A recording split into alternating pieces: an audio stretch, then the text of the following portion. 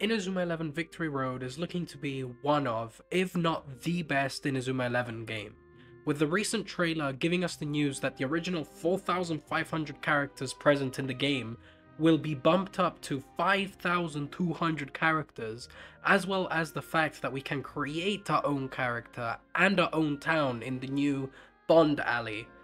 However, this came to the cost of the game releasing in summer of 2025 instead of 2024 like it was promised. I'm not here to dunk on level 5, I'm just here to give a cold analysis of where the franchise is at this moment, as well as give my own opinion.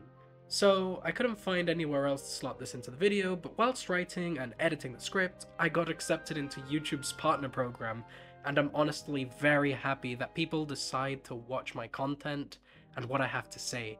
If you haven't already, leave a like and subscribe, or even say hi in the comments. This is all for this little section of the video. I hope you enjoy the rest of it. See you all in the next one. So, for those of you who don't know or are new fans to Inazuma 11, a quote-unquote new Nintendo Switch Inazuma 11 game has been in development for about 8 years. This game would have covered the story of Inazuma 11 Ares, a completely new timeline that acts as a parallel to the original trilogy of Mark Evans.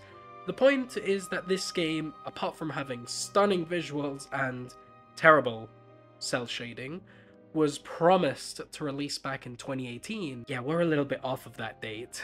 So on screen you can see a bit of the basic gameplay of the game, which may be familiar to those of you who have played the beta of Victory Road. The long story short of this game is that there were lots of extraneous variables at play, the game wasn't convincing Hino, and so it suffered the delays we have now gotten used to. The game got pushed back so much that the anime for Ares and its sequel Orion had finished, meaning that we had a drought waiting for the game. Fast forward a couple of years and oh my god, it's 2020.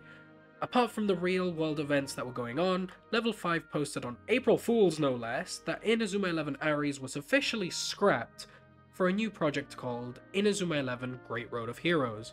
Hino himself posted a video of him playing a playtest version of the game to show the new engine they were using, as well as the main character only known as Unmei Sasanami. This one felt like it was the promising one. Level 5 for the first time in years felt like they had a sense of direction, and I'ma rip the bandage off and say we got absolutely nothing until 2021.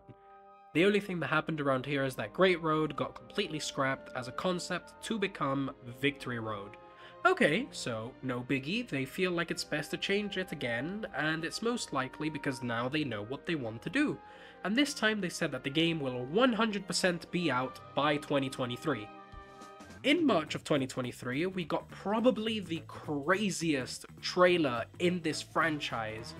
In the Level 5 vision, we got to see new info on Professor Layton, Megaton Musashi, Deca Police, but most importantly, the closing game for the presentation was their heaviest hitter.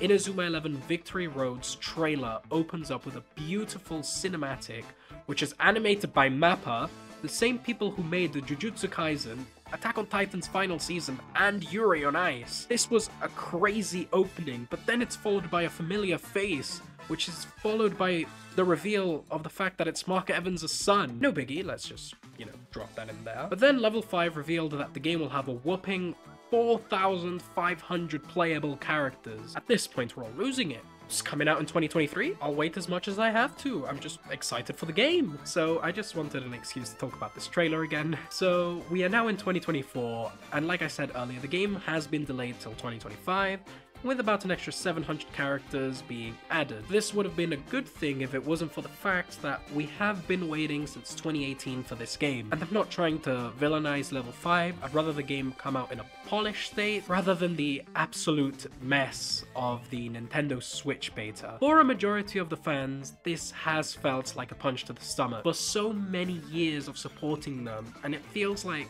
they're just laughing at us. Level 5 has quality games, I want to make that clear, but they also have a very small fan base. This same fan base has been waiting for a new game for years. Making some of the casual fans wait will ultimately cause their interest to slowly fade. And for those, like myself, who have been waiting for all these years, it honestly feels like the game isn't going to come out. The point that I'm trying to make here is, this release month, which at the moment of recording is a little bit under 8 months, is their final chance.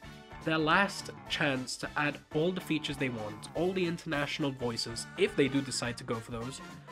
If they want to add localization fixes such as the German, French, Spanish, Brazilian translation errors, if they want to fix it, no matter how it turns out, June 2025 will be the tipping point for the good majority of their fans. I would even go as far to say that if they don't meet that June 2025, the game might get scratched. And that is what I would have thought, and probably my mentality leading up to June 2025, if it wasn't for Tokyo Game Show 2024.